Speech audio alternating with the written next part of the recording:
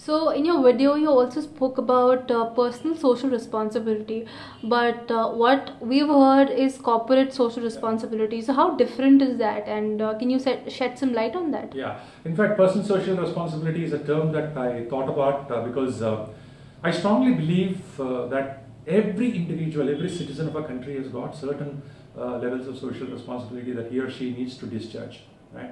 Now, you can't expect the government to do everything. In fact, how CSR has come about is because corporates have also realized that they're making profits out of people, out of society. They need to pass on something back to society.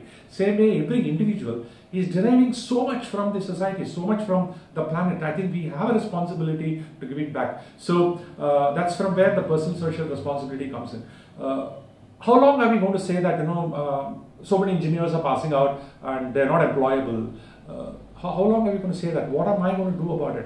Am I going to sit and grip? Am I going to put Facebook status? Or am I going to do something about it? So I always believe that we should all individually take certain amount of personal social responsibility and help in our country becoming better.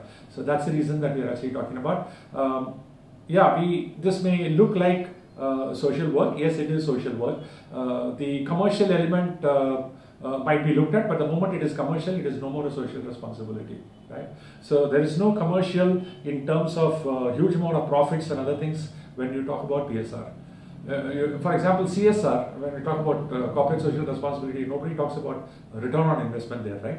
So same way, even in personal social responsibility, you don't do it for commercial benefits. You do it because you want to contribute.